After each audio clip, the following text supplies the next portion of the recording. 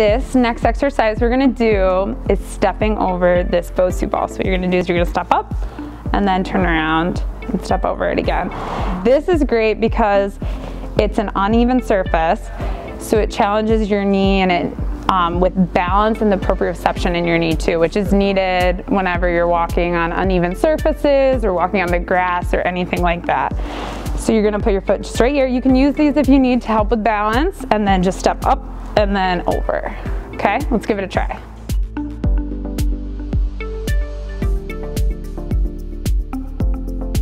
Great, yeah, so this is a really good functional exercise because again, the surface is uneven, so it makes it more real life and what you have to do out throughout your day, walking on grass, walking to and from your car, all those types of things.